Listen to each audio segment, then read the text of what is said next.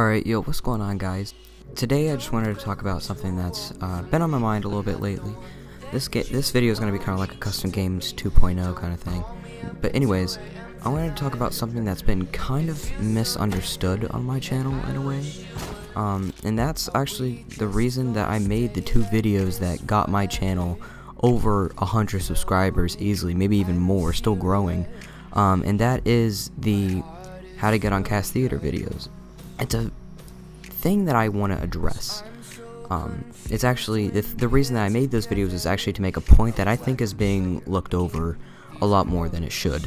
And that point is that, like, channels like Cast Theater are putting up so much dumb shit that a lot of the, like, little YouTubers that are putting in more work than most of the big, like, custom games, like, YouTubers, whatever, have been during their entire time doing this thing. Like, for me, for example, like, right now, I'm 100 times more inactive than a lot of the little custom games YouTubers, or little YouTubers in general, and yet because I put up those two little stupid videos that were supposed to make a point about how Cast Theater's putting up a bunch of stupid shit, and I wanted to commentate, like, not commentate, but prove that I can get up there with that stupid shit, that it's so uneven, it's so unbalanced, this whole YouTube thing now. And, like, I'm not saying bah humbug, YouTube is dying. No, I'm not trying to be like that, because, like, I don't want to be like that, because one of the reasons that I think that the COD community is kind of decreasing right now is because everybody's giving up on it. Like, I was having a conversation with Quarantine one time in the Pugs chat about how, like, one of the reasons that the COD community and the custom games community and stuff like that is becoming a little bit more stale is because everybody's giving up on it. Nobody has the drive that they used to have on it. And I think that's a real shame, because I think right now it's better than it ever has been. The community is being more about, you know, strict stuff, like if you can't knack, then you're a terrible person kind of thing. But I mean, it's kind of going more towards, like, the creativity side, and, like, more towards the, like, not expression, but, like, being able to be around some of your friends, coming up with creative shots, helping each other out and stuff like that. And it's honestly great. It's just a lot of people are giving up on it, which is really sad to see.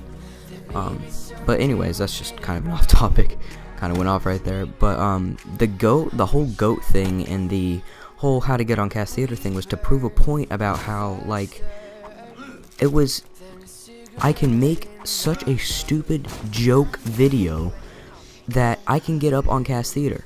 And I think even Cast Theater missed that, because that whole video was making fun of them. It was, like, completely criticizing the way that they do their videos. Like, trick shotter, high on weed, hit trick shots. Kid show his mom how to trick shot, you know, stuff like that. That's so stupid. The way that Cast Theater used to be was, you know, the old Hitosis montages, the equipment trick shotting montages, like, all of those amazing OG montages, they're all gone now. They're all being replaced by these stupid little things. And it's not that these OG montages aren't there anymore, they're just not getting the spotlight that they deserve anymore. That whole thing has been on my mind quite a lot lately.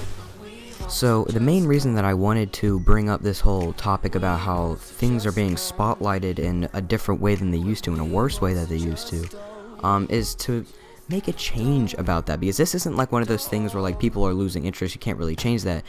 Spotlighting little YouTubers that deserve it, and spotlighting people that, okay, here's another thing, is little YouTubers that do get spotlighted and then quit immediately after. That pisses me off, I'm not gonna lie, because they get such a good opportunity. Okay, you know what, I'm not even gonna go into that. But this whole spotlight system, it can actually be fixed just as long as, you know, we actually try to look out and do good things for other people, and not just give up on this community. One thing that I've been trying to work on is, in, like, whenever something starts in, like, the brain dead chat or something, or probably not so much in the Pugs chat, because I don't know, I'm still intimidated by all those freaks. Anyways, but, like, when I'm in there, if something starts up, I mean, I'm usually the weirdo hippie that goes in there and tries to settle everything down, but not in a way that's like, everybody settle down. I write the whole thing out, I look at the pros and cons, and I try to actually fix the situation. I don't just sit there and quarrel like most other people do. And I mean, like, I'm not saying that I'm like the best guy in the world or anything, but I'm just saying that more people need to do that, and I've been seeing more people do that, which is a really good thing. Some of the worst things that have happened in the private match community lately is, you know, the people who get kicked from a team and then get completely just, their whole reputation gets turned around because they got kicked from a team. For example, Loudy, when he got kicked from the Pugs, I mean, his entire reputation as a person, as a trick shotter, was completely turned around from this cool BO2 player with a whole new kind of style and everything. He put up one bad episode and everybody bullied him. I mean, it was like, obviously cyberbullying, like, whatever, get over yourself, but I mean, like, it was so bad. Like, are you kidding me? Like, are you actually joking? Some of the things that were being said behind his back was insane. The same thing happened with Aqua's. I mean, you just gotta stand up for those guys, and if somebody gets kicked, you can't just completely turn around their reputation, or else you're just giving up on them, just like people are giving up on the COD community. Just, it's not fair. It's not fair to everybody. Anyways, I just kind of wanted to vent a little bit, so sorry if that may not have even made any sense, but it's kind of like the other custom games video.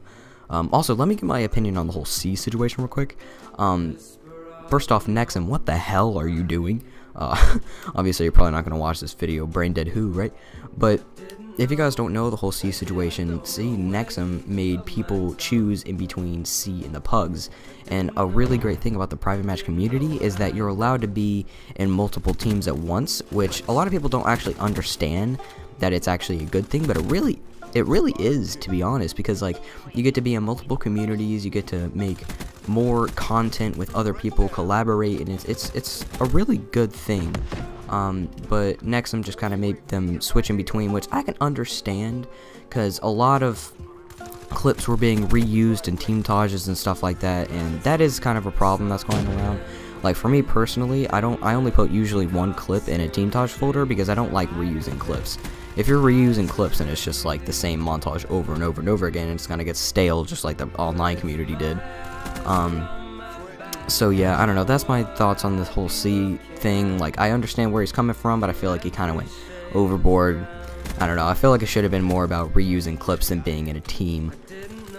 Anyways, if you guys enjoyed this video, do whatever, but I'll see you later.